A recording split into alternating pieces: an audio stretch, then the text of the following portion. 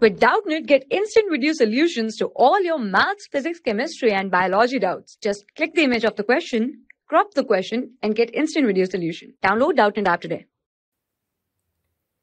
If A and B are two events such that P of A equals to 0.3, P of B equals to 0.6, and P of B given A equals to 0.5, find P of A given B and P of A union B. So, in this question, probability of A is given as 0.3, probability of B is equal to 0.6, and probability of B intersection A equals to 0.5. We have to find probability of A given B and probability of A union B. Okay. Now,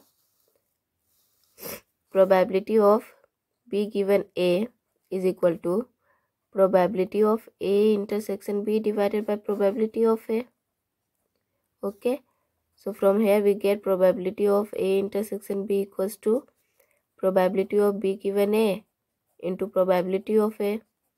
Now, probability of B given A is 0.5 into probability of A is 0.3. So, this will be equal to 0.15. Okay.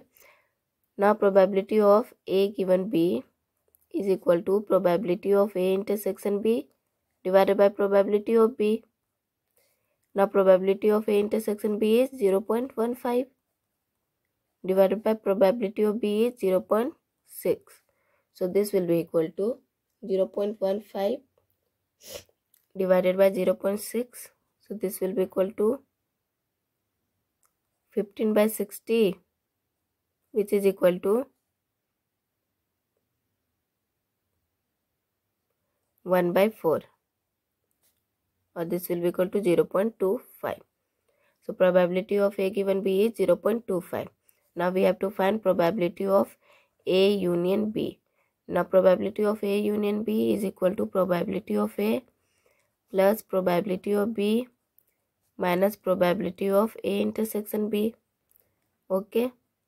Now, probability of A is 0.3 plus probability of B is 0.6 minus probability of A intersection B is 0.15. So, this will be equal to 0.9 minus 0.15, which is equal to 0.9 minus 0.15 is equal to 0.75. So, probability of A union B is 0.75. Thank you. For class 6 to 12, IIT JEE and NEET level. Trusted by more than 5 crore students. Download Doubtnut app today.